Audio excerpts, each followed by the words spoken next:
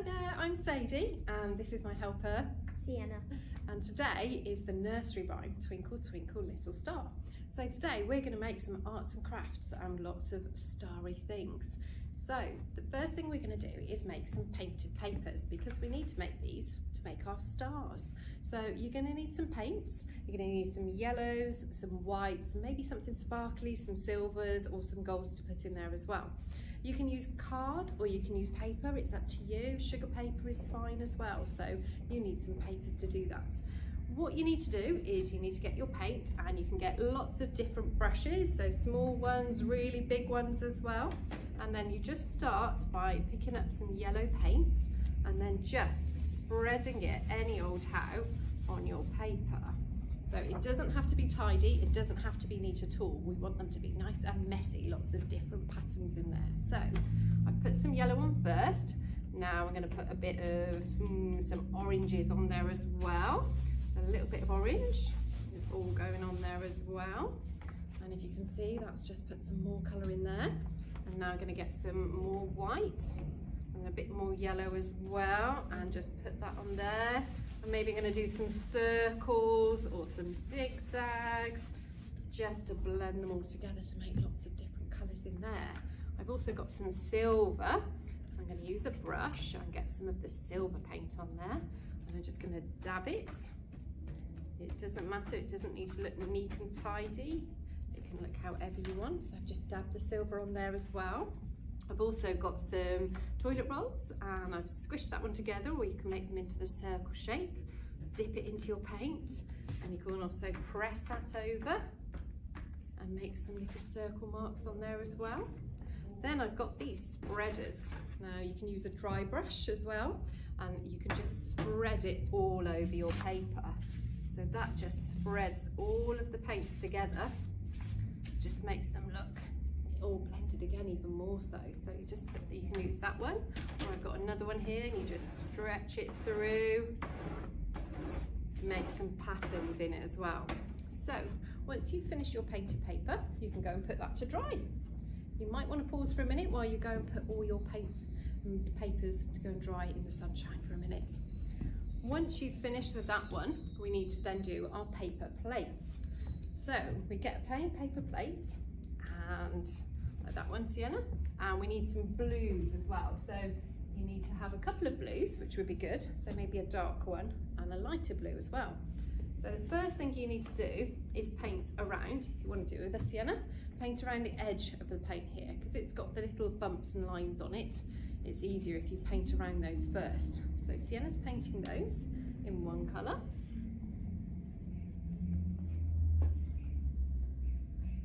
Fabulous. She's getting all of those there. And then she's going to do the top part of the plate as well. So she's going to get her brush, let me get a dry one, and go around in circles. So we want to paint this in circles because this is going to be our sky for our mobile. So if we paint it in circles, it makes a really nice pattern. You just want to hold that one up a minute, Sienna? Yeah. So that's now we've done the first part of the paint there. So now we're going to use the dark paint to go over the top of it. So this dark paint here, you want to do your circles around that one as well?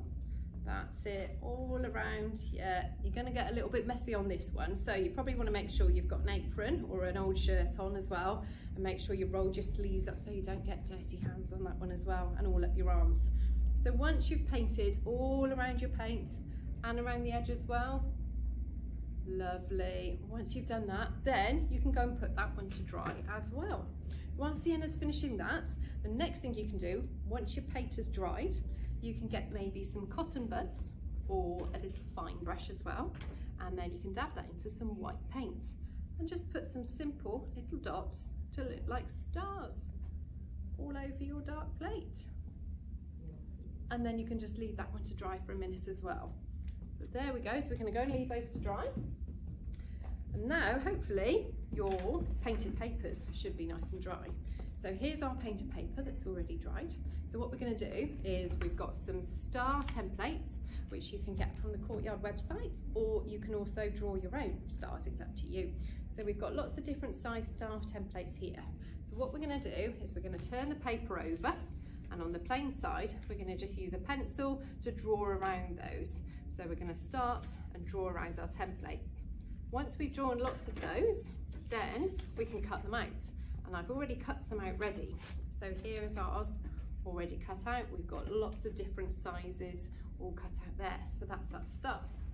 Once you've cut those out now, you can also choose if you would like to keep them plain or if you would like to put some patterns on. So you can do lots of patterns. You can use a black felt tip pen, or if you've got any gold metallic pens or silver pens, that would be lovely too, or any colour you want to. You can just draw some little patterns on those. So here we've got a couple that are already drawn onto. Once you've decided that and had a go with those, then you can make, so this first is what we're going to make. So this is our little wand, so our little star wand. It's nice and simple to make. So if you take 2 of your big stars here and then turn them over, and what you need is a straw, so you can get some paper straws and you can use your glue stick and then literally just glue them together. The stars, glue the one side of your star and then put your straw right in the middle like that and stick it on there. Then you can get some tissue paper, cut it into strips.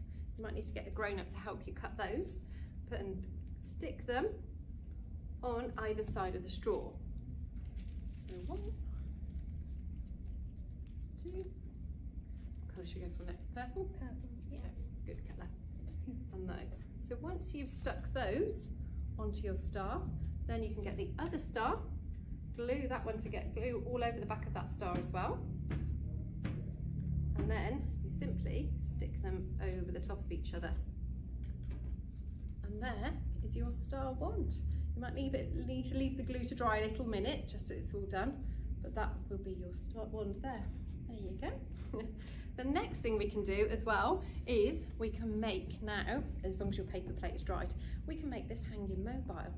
So on there I've used lots of different sized stars. So we've got the small ones, the medium ones and the large ones. Again, you can leave them plain or you can pattern them, it's up to you.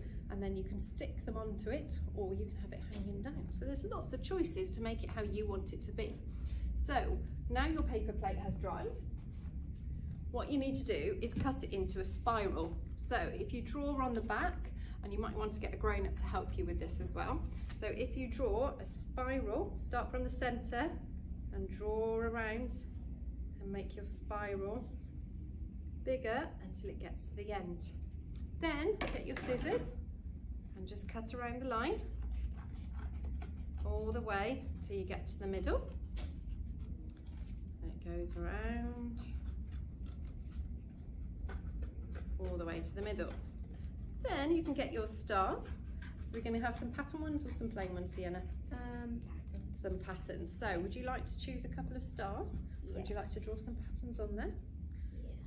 So now we've got to the centre, and we can turn it over, and there is our plate in a spiral.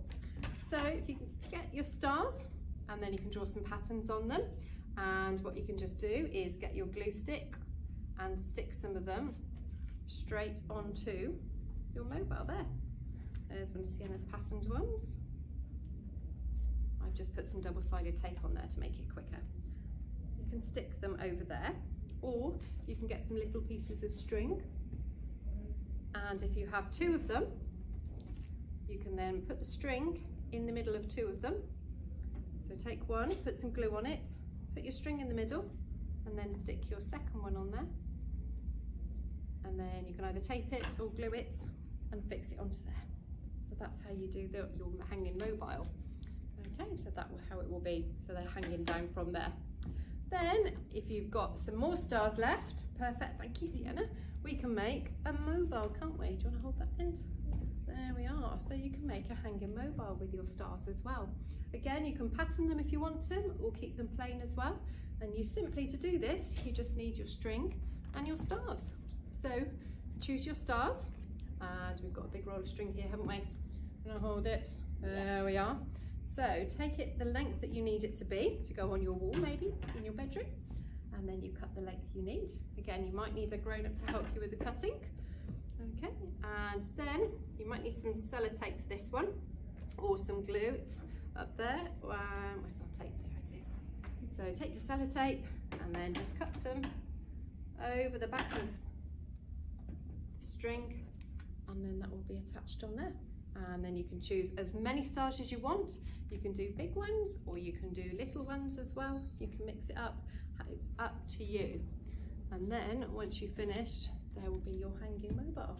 So all of that from those painted papers, you can have a mobile for your wall. There's that one there as well. And you can have a wand. So the choice is yours. You can do one of them or all of them. It's up to you. So there you go. Hope you enjoy making your Twinkle Twinkle Little Stars, and I hope you've enjoyed your activity today. Thank you very much. Bye. Bye.